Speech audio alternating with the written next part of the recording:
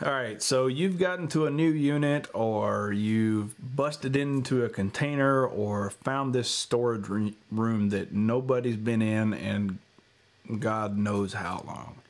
And then you find this plethora of parts, and these are parts that are either still good and serviceable, or they're parts that need to be turned in because you can't just throw them into the trash. You can't throw them in the scrap metal bin. They have to be turned in to the Army system for whatever reason.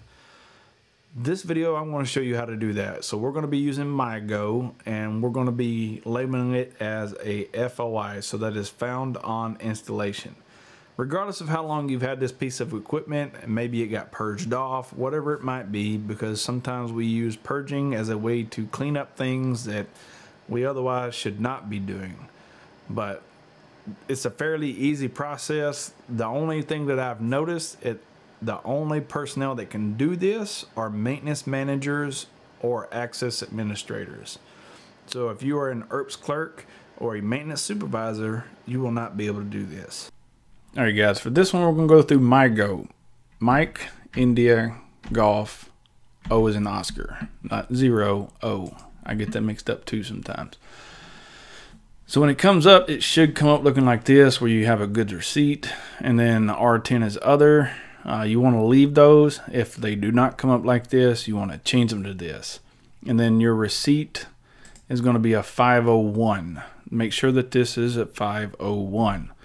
And then once you get to that point, you're going to click on the enter, and that will change all of this stuff down here. So we'll change, let me change this and I'll show you what I'm talking about. As you can see, it grayed this out, and then it told me down here that that is not an operation for this. But this will typically be blank if you do not have the right one. So we're going to put 501 back in, hit enter, we'll close that out, and then it brings it up. So now we want to add something that is FOI and we just found. So we're going to choose this.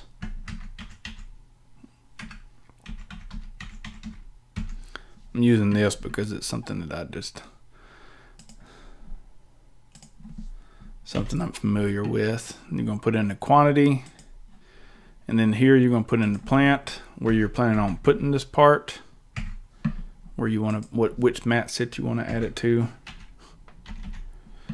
And then down here for reason for movement, you're going to click on it, and you can choose from the options, but found on installation, so FOI. Now this is if you have something excess you need to absorb, and maybe you want to turn it in. So we're going to hit enter, and then it gives us a couple more tabs here. So you have partner and then batch. Now in the event that this is like a transmission or engine, it does register what that part is, and it does know whether it does or does not have a serial number. If it does, it will give you another tab out here to the right that says serial number, and at that point you will need to put in that serial number.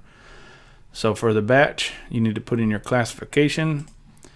So classification, you have all these different ones. So if this part is a serviceable part, still in this box, nothing wrong with it, and there's no shelf life for it, it basically gives you an explanation for everything.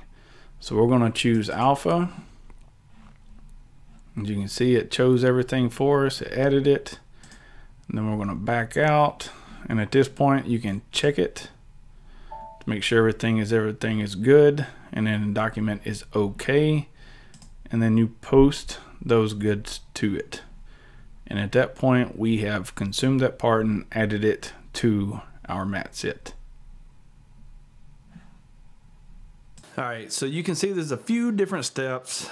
You do need to pay very close attention to make sure that you have checked all these certain areas, like especially at the top.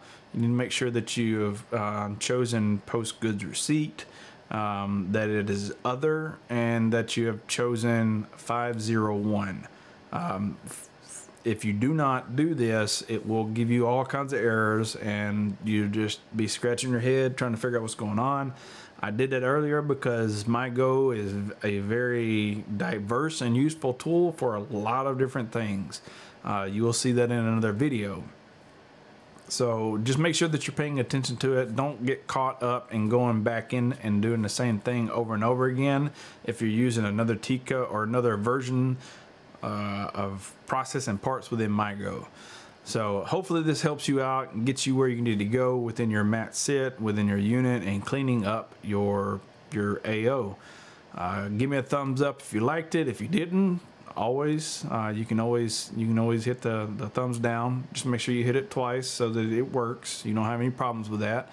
If you have any questions or concerns, or maybe you want to add your 2 cents, and maybe there's something I missed and you want to add it in, please go down to the comments. If you haven't subscribed, please go ahead and do so. Let's keep growing this community, and I'll see you guys in the next video.